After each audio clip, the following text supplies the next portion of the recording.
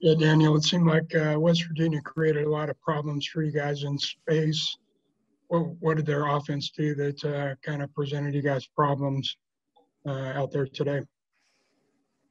Uh, Coming out quick and lining up and trying to see what we were in disguise-wise. And that was something newer that they did, and they kind of were just scheming us pretty good and running like lead plays that, just were kind of different than what we done seen on film.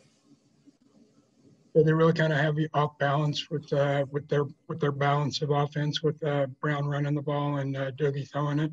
I just feel like they came out and did a good job with balancing that, and they gave us a good dose of both, and they executed, and we just needed to make a little bit more plays. But I feel like we're going to get right. We're going to go back to the drawing board at practice and fix everything that we need to and come back and play a better game next week. Thanks, Dan. Kels?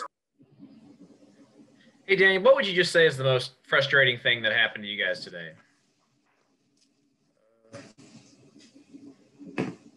Just, I don't know, like we just really wanted to beat West Virginia, and we didn't. So, and no one on this team has beat West Virginia yet that I know of, and it was just what we wanted to do, and not getting that W hurt, I think, everybody.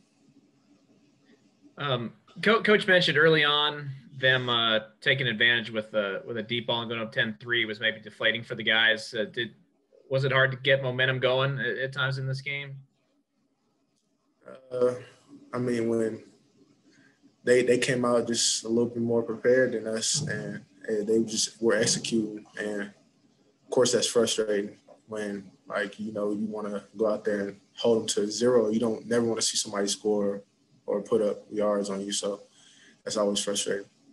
All right. Thanks, Daniel. Travel safe home. Mitch?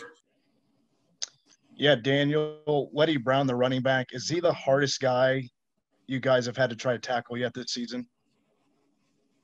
Hardest guy to tackle. I mean, he's pretty good running back. I mean, we brought him down pretty easy today. I mean, like, there was a lot of plays that he squirted out. People, like, some gaps were open, and he just hit the gaps. But, I mean, yeah, he's a pretty good back.